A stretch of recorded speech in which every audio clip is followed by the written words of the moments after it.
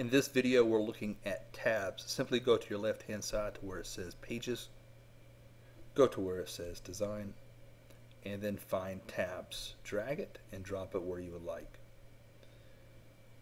In tabs, you can do so many things. This is tab 1. I can click on it, and then I can just call it my tab.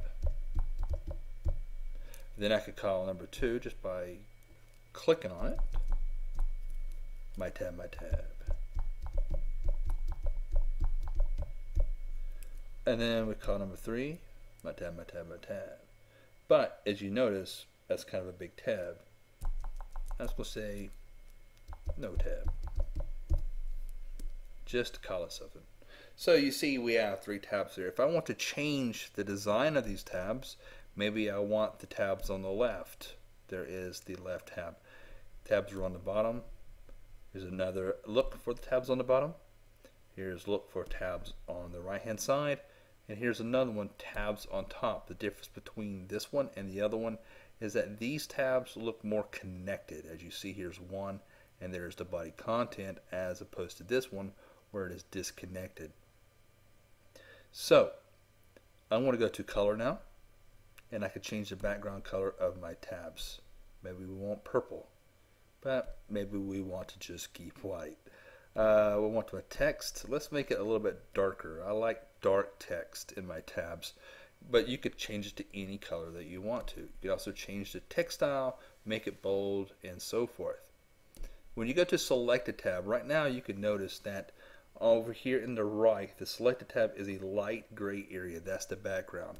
But you could make it any color that you want to. So now that when your customer, for instance, touches on the middle tab, let's go to a preview here. If you touch on the middle tab, it will turn into the Selected tab.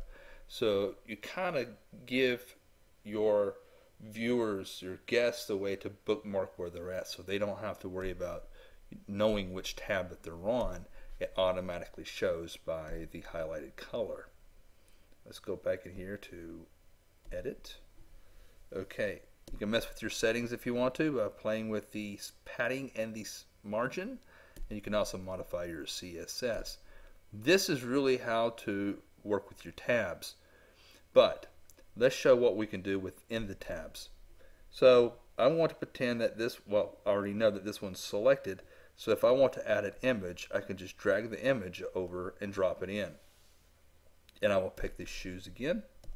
Maybe I want that to be a shoe that I can buy, so maybe I can drag a PayPal below it and I will fill out that information.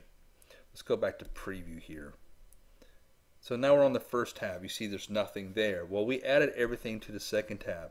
So now when your viewers tap on that second tab, or the tab that you put your content in, they're going to come across your nice little handiwork.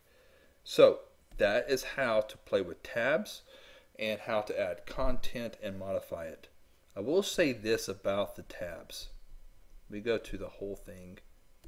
Is that I have always found that most people use the tabs on the left. For some reason, most people like the tabs when they go to the left. But of course, this is yours now, and you can do whatever you want to here. Good luck, guys, and congratulations with knowing how to add tabs to your mobile site.